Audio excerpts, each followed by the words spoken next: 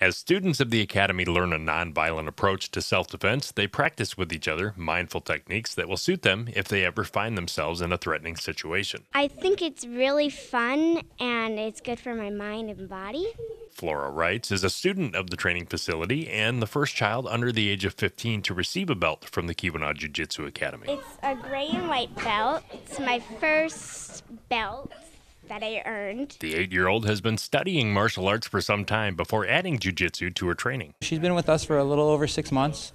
She's been training jiu-jitsu overall for a year and a half, and she's also been training karate in the past, so this was a good transition. Head coach Stan Myaskovsky took over the academy in 2017 after its previous owner left to pursue other interests. He says that the academy recently became eligible to participate in the children's belt ranking system, and he expects that other students will soon be sharing Flora's new status. Really excited because just a few months ago I was given the ability to start promoting the kids and working on belting them through all the way to blue belt. Blue belt is the highest rank that a child can receive before reaching the age of 16, when he or she would enter the adult ranking table. This builds confidence, it builds discipline, and the goal is to never actually use this in the street, but just knowing the ability that you can defend yourself gives you a confidence unlike anything else. Have you ever had to use your self-defense training? Well, I have had to get out of chokes from my brother, too.